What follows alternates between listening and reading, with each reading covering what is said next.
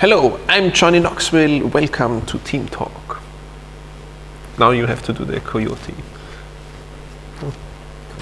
Coyote. Coyote. Coyote.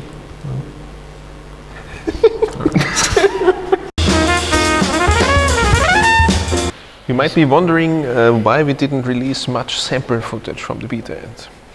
And the answer is, unfortunately, we just didn't get to do it. So are you saying there is loads and loads of sample footage? Yes. Oh my god. No, we have continuously been shooting small projects and just test footage all over the last year, basically. But we didn't find the time to edit it together, put it into context, or sometimes things just don't work out the way they are and you have to explain everything and then you forget it and then you upgrade the software and then it's already different now and then it's just difficult to release the stuff anymore without the context. So what we want to do now is actually go through all the footage that we shot in the last year, explain a little bit what hardware version this was shot with, what the software features at the time were, what compensations are already in place, what didn't work at the time, and where we were and what we shot and why we did it, basically. Wow. You might think Simon is dead inside, but he's actually really anxious to see all of this. You decide if it's mildly amusing or not. I'm just now very happy that I'm obviously not the only one that fails on communicating what he's working on. Yes. Very good feedback. We will take that into account in the future. Then you seem to have cats at home. Yeah, I shot my cats at home. That's the only purpose, is looking good. No, it's nice that because was mildly amusing, actually. cats have, with the fur and the hair, have a lot of small details that you can actually use quite well for benchmarking the resolution and the sharpness and the details the camera can capture.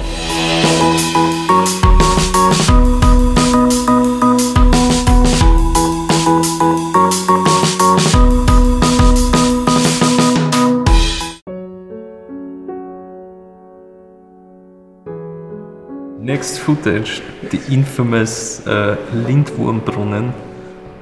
We actually, because our office is not far from this, in Wien Mitte, Vienna Center, the Vienna Stadtpark, City Park, is just around the corner, basically. Yeah. And this we shot at the time when the experimental 4K RAW mode was kind of working and needed to be tested. And what we found out by shooting this with experimental 4K RAW mode supposedly turned on, that it didn't turn on. No, there were lots of issues. Yes. The problem was that when we manually turned on the 4K RAW mode, it worked flawlessly. Right, but if you have put it in the auto scripts, that it starts at boot time already initiating. But it might have been user error by me or by you or by anybody. You know. But in the end, we didn't shoot 4K RAW mode and only found out afterwards. But it was still very nice full HD footage in the end. Yeah. And this was the first time that we shot outside after Alex's dynamic range calculations and kind of finding the optimal gamma curve, optimal offsets, that you get the dynamic range out of the sensor that it actually provides. And this was nice because it was a very sunny day, quite strong sunlight, blue sky. Alex would have already figured out the PLR stuff. That's something for one of the next team talks, hopefully. Yeah, that's something we're all waiting for currently. But for outside footage, I think this is the best we have shot so far ever with the beta. Yeah, I got there really early, but the camera didn't work for some reason. So I just sat around 1 hour till you came in and we could troubleshoot it. But when you arrived actually at the Stadtpark, it was already working. Magic. Okay, then we had an intern actually for 2-3 weeks. Mm-hmm. I know you're listening and watching, Frederick. It's all your fault.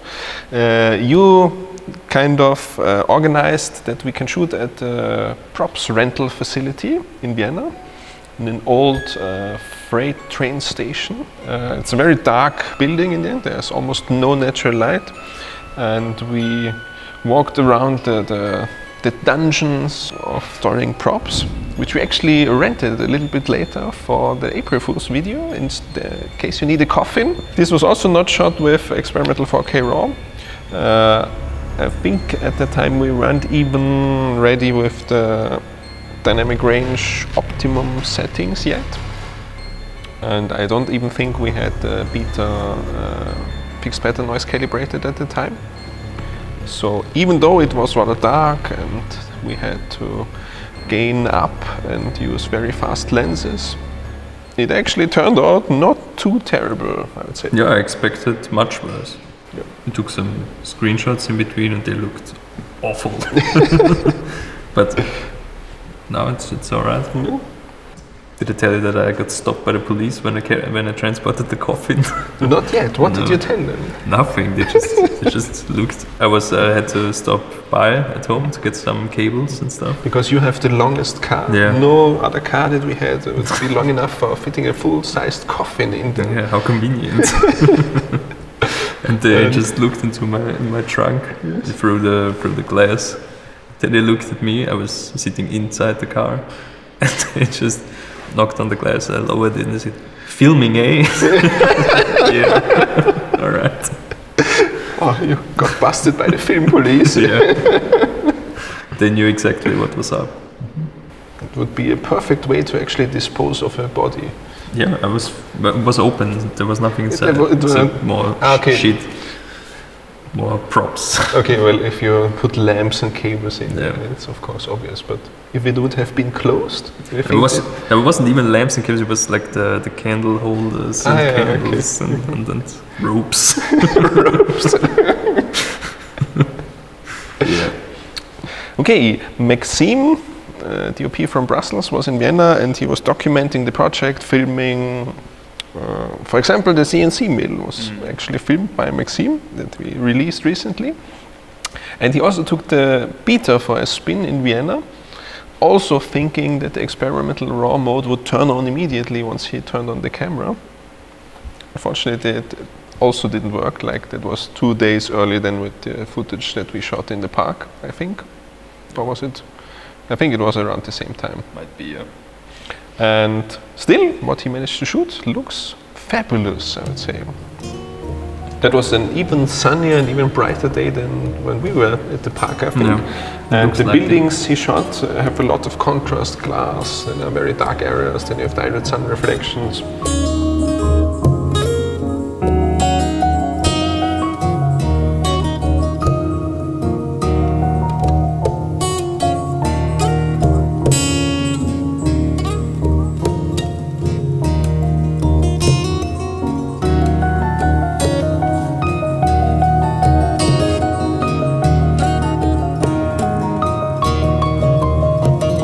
Water reflections, there are very nice graffitis at the Danube channel.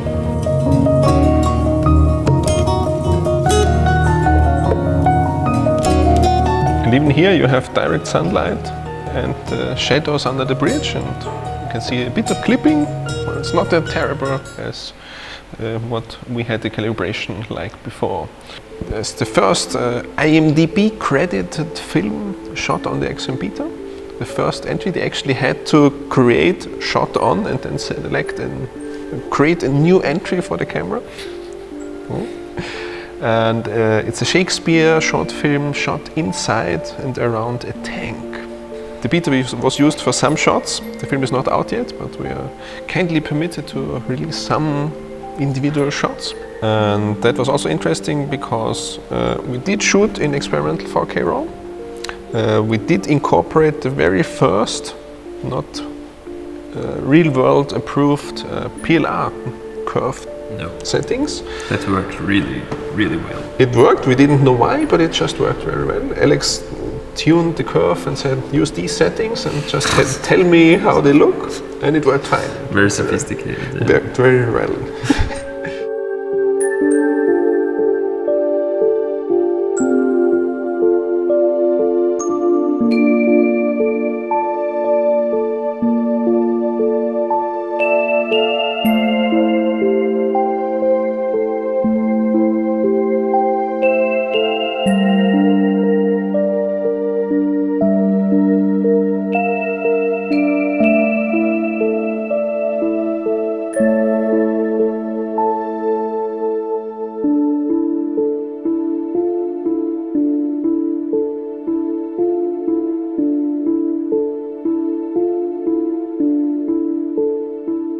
because we shot the April Fool's video. There's also some footage that we didn't announce specifically as being shot on the beta. That may be why it kind of went under the radar for many people. And that was maybe the best prepared and best calibrated, controlled set and shot we did so far. Even though we believed it would be the exact opposite. We were shooting in the rain outside at night with rain dripping down everywhere. The audio recorder already stopped working because it got wet. The camera went on and on and on, and the footage worked really great. There are also a few people out there who have an AXIOM Beta developer kit by now. Most of them are still getting started on the technical side, but I hope we will actually have some sample footage from different kinds of the world, different people shooting different projects, different kind of aspects of the development being tested and evaluated and also showcased. But I've seen some screenshots, I believe. Yeah, there's Gabe who posted a still image from some national park in the United States. I was just a still image. It was a photo captured with the beta, but no moving images so far. But I'm sure it's just a matter of time until we also have that to share.